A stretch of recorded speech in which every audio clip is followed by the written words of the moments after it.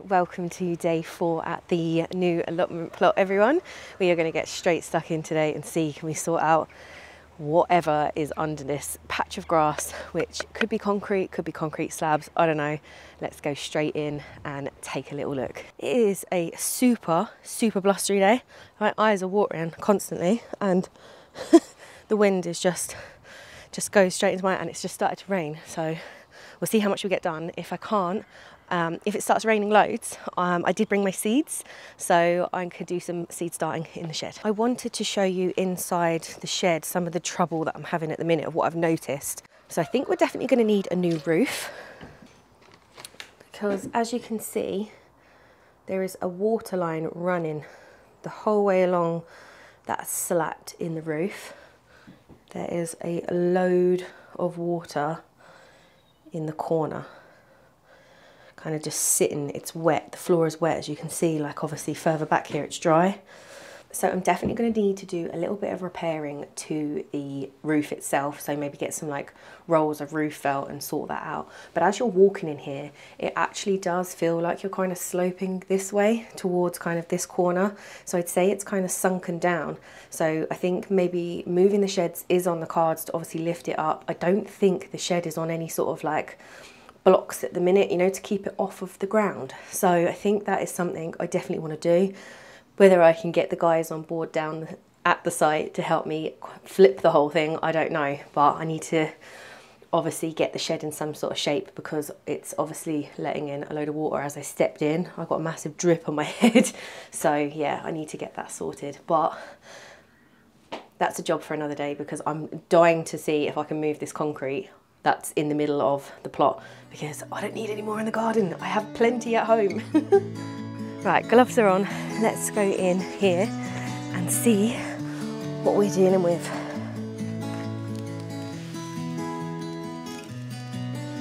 Okay.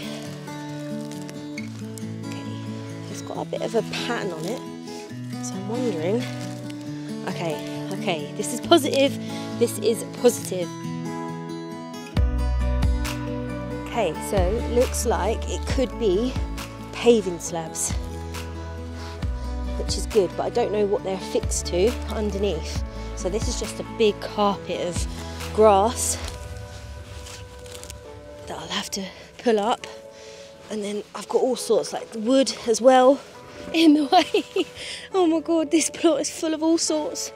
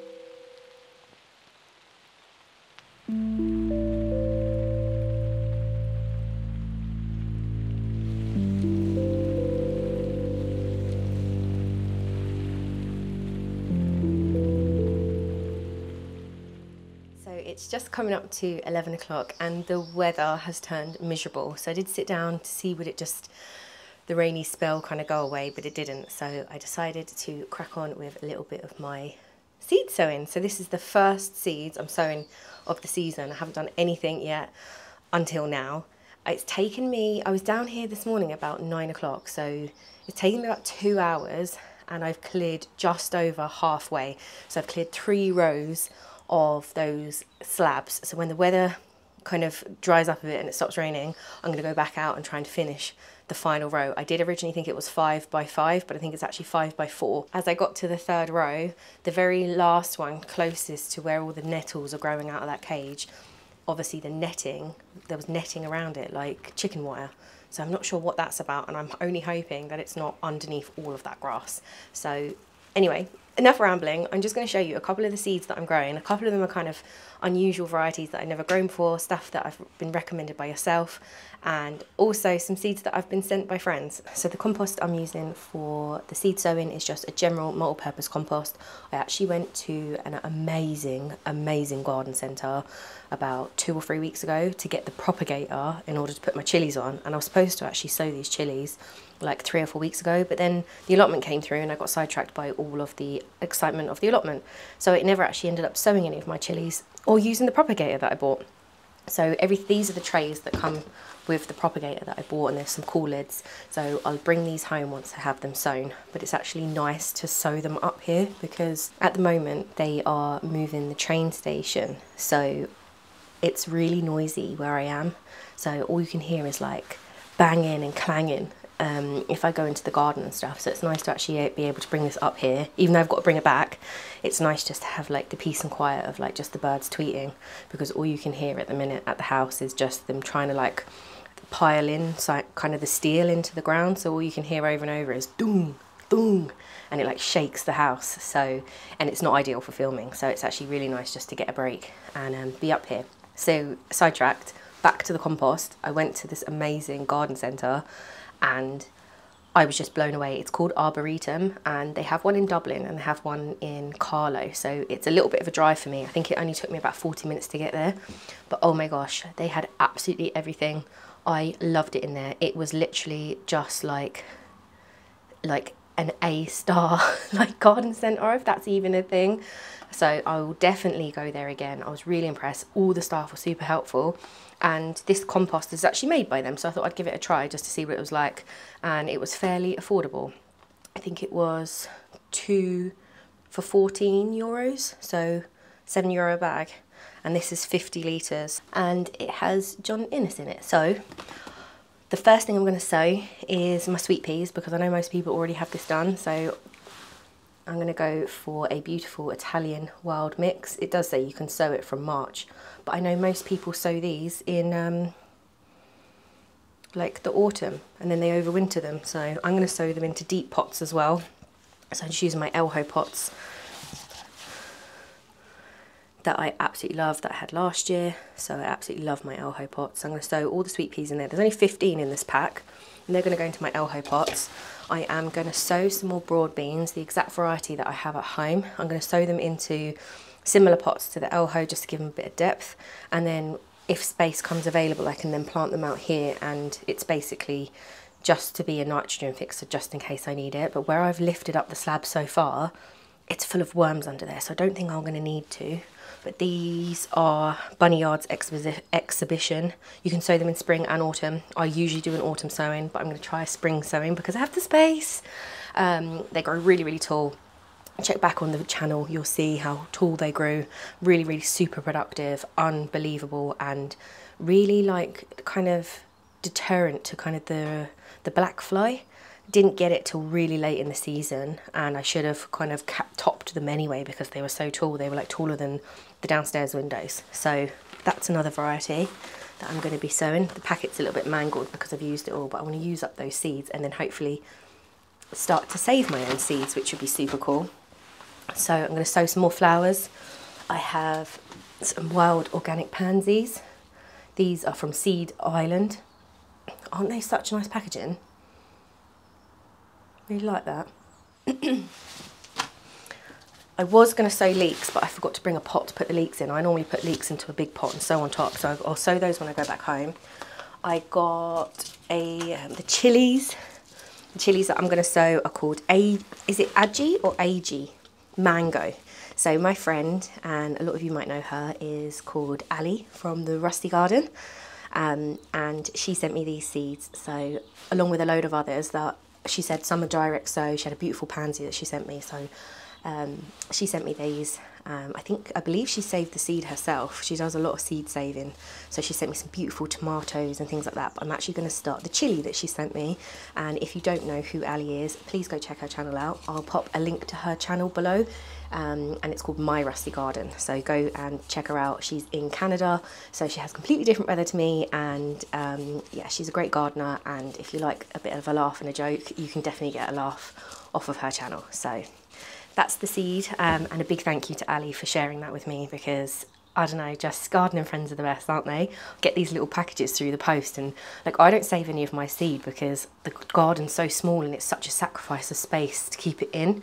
So I feel really privileged that people actually extend their kindness and send me their seeds. And then I'm going to sow a couple of onions, my usual white Lisbon for spring onions. I usually have these in the ground already, but like obviously with the redesign, I didn't have any spring onions in the ground. So usually I'd have some now that I could actually pick, but I didn't have any. And my other friend called Allie, as well as Tricia, they have a channel together called The Right Pear Plot. And she sent me some seeds, which are little pickling onions, because she knows I started my pickling journey the other day. So she sent me some silver skin pickling onions. So thank you girls for that. And if you don't know either of those two, go check their channel out as well, The Right Pear Plot. They have 2 big plots and they have a home garden as well. And like, oh, her rows are just like what I aim to have now in this plot. Her rows, her wood chip pathways, just and I'll definitely be looking for some help, Tricia, on the renovation of this shed. So check that out from those girls. And then I've got a flower, and I've got a mix of peppers. So I've got an amazing pepper that I did last year that didn't actually fruit. So I have these overwintering at the minute to see if it's worth anything, but most of you guys said that it's not going to actually work. So if it doesn't work, I can sow some more. So this is called Corno di Toro Rosso. And then I have one which is also for all my small space gardeners out there, which is Pepper Chocolate Mini. So I'm going to give that a try. So I think it only grows really small. It's kind of a dwarf plant and has only small peppers that grow on it. I think you're supposed to stuff them with cheese and roast them. I think that's what it said, which sounds absolutely delicious. Anything with cheese sounds amazing. And I think that was it. So yeah, that's everything that I want to sow today. I forgot to bring my scissors to the plot, so I've had to rip this bag open. I am always very curious to see what the texture is like when I try a new compost, and this looks like it's going to be absolutely lovely to work with. I'm going to start off by prepping all my containers and filling them up with compost. I would love at some point to invest in one of those potting bench trays, you know, the ones that hold like all the soil. I think they'd be super handy for being able to break up the chunks of compost, rehydrating it, and then starting to learn how to incorporate and mix in other mediums like perlite. This is my first time ever sowing sweet peas, and I really hope I get good germination because I have no idea what they smell like, and I have heard they are renowned for their smell, and that is something I am really looking forward to experiencing this year. I have 12 pots here in total, and I have popped 1 seed in each container. So I have never actually started broad beans in containers before. Every sowing I have done has always been direct into the ground in either October or November. So this feels a little bit strange to me. They are tough little plants and pretty much look after themselves. And whilst it's raining, I'm going to pop these outside so they can get a little drink. Now onto the chilies and the peppers. I can't wait to try and use these new trays because they are going to be used with my new propagator. So I've actually decided to try a different approach to maximise the space. So rather than using one tray to sow each of the varieties of warm-loving plants, I'm going to make 4 mini drills in one tray and sow a variety into each drill, which means I will have 3 spare trays left for other things on the propagator. I'm going to sow 5 seeds of the chilies and both of the pepper varieties, but I also have some bell pepper seeds that I saved over a year ago from a supermarket pepper, and just as a bit of fun I thought I'd give it a go. I have loads of the home saved seeds and I am unsure as to what the germination rate will be, so I'm going to go in with a slightly heavier sowing of these to compensate. I have split my tray in half to scatter sow the 2 varieties of onion seeds, and just before the weather cleared and I sat down to have a little bit of lunch, I sowed a full tray of wild pansies and some asters. It is still torrential rain down, well, I say torrential, it's just still like raining quite heavy, then it stops, then it's heavy again. So I don't think I'm going to get around to the chicken cage today, but I did finish all of the slabs. They are just behind me, and I had popped out my sweet peas and my broad beans just to get wet from the rain because I actually forgot to bring my watering can, and they've literally been out for like no time at all and the soil is soaked. That's how much it's rained. So I'm going to get the chilies onto the propagator and I'll show you my setup when I get home. When I was in Arboretum, I treated myself to a propagator. I've never owned one before, and I was going to go for the Super 7 as they seem to be a really popular choice. But I decided to go for a garland 4-top instead because putting plant pots on the windowsill isn't ideal. I had these lovely lemons, they are about a year old now, and I had started them from seed. And well, what seems to be happening is Rue is getting upset with the postman and she's charging at the window and her big paws are going straight into the lemons and she has cracked some of the pots. When I got back from the allotment, I set up my seed starting station. I threw an old cloth over the table to protect the glass and plugged in the propagator, setting the seed trays on top. I am a little new to sowing seeds this early in the season, so I haven't yet invested in a proper grow light setup, but I do know that these plants are going to need some light once they pop their little heads out of the soil. I'm trying to use what I have on hand, which is a studio light and 2 battery lights from Small Rig. To mimic natural daylight as best I can, I have set the larger light at the back to 5600K as a midday bright light, and the 2 smaller ones at the front to 3500K to act as a slightly warmer hue to compensate. I am able to adjust the intensity on these, so I will see how the seedlings get on. Wish me luck. It is day 5 and I'm not gonna lie, my body is a little bit sore and I'm starting to feel the effects of owning an allotment plot. I'm gonna jump straight in and tackle the cage that has all the nettles growing through it. So it's an absolutely beautiful day. I have been up here for about an hour and a half roughly. I was up here about 1 o'clock, it's about 1:30 now, so it's taken me about an hour and a half to do as much as I have on the chicken coop, and my gosh, is that a workout. I had to sit down for a bit because I was just feeling so tired from it, and I was getting warm. Obviously I've had to keep my jumper on because as I was doing it, obviously I took my jumper off, but then I cut the bottom of my elbow, so I didn't want to get unwell from the dirty metal, so I put some sanitizer on it, stuck my jumper back on, but it's really warm. So I'm working up quite the sweat trying to get this out, but basically what's happened is underneath the chicken coop, I've managed to get most of the wire off apart from what's left on the back corner of it. And what's happened is underneath the chicken coop is the nettles have rooted in so much that they've wound around the metal, so I can't actually get it up because the roots are so thick. So I've actually I know I'm supposed to be doing no dig, but I'm gonna have to dig them up in order to get that frame up because I'm physically not strong enough to be able to pull it up. So I've given it a few whacks with the pickaxe. I was able to get most of it out, but I've got one last thing to do, and will release the last sort of peg that's on the fence that's this side. So I still have to do the opposite side of the fence, and there's not as much room around that side, and there's more nettles around that side. So I've sat on nettles, I've been poked in the eye with nettles, so my whole body and arms and everything is just really hurting right now.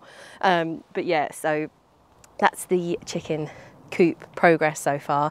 I'm also going to nip back up to the car and get a block of wood to fill over the hole. A load of you said in the comments to fill the hole that's in the shed, or not fill the hole, fix it. So I have a slat of wood, a couple of screws, so I'm just going to drill that over the hole that's in the shed, and that keeps any critters out of the shed hopefully. So this section here is the bit that I'm kind of struggling with at the minute. So obviously you can see there's a big mound of nettles, but it's actually this post here that I'm trying to take out. So there's a little metal frame there that's then obviously sunken into the ground underneath, and the wire that attaches along the way is completely underneath all of these nettles, and you can see that it's wrapped around the metal completely, so it's really difficult to get it up.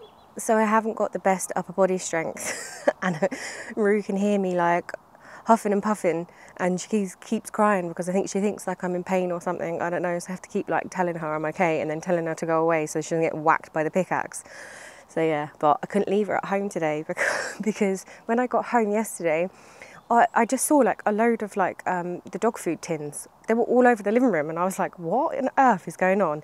Cardboard boxes in, ripped up. So I was like, what on earth? So she'd actually gone into the pantry, taken out a 12-pack of dog cans off of the shelf, brought them into the living room because that's where her bed is, ripped them all up, and there was dog cans everywhere. So again, another protest for not bringing her to the plot. So I said to myself, oh, I'll bring her today. And she was super excited. The minute I put my shoes on, she was so excited to get out. And then she'd been crying since she's been getting here, so I don't know what's up with her. So that is the hole in the floor repaired, and some good progress on the chin cage. Is taking a little bit longer than I actually thought it was going to be, but I have to get home to cook myself a beautiful Sunday dinner, so I will see you next week's video. Bye. And it's got John Innes in it, even though I'm not quite sure what John Innes is because I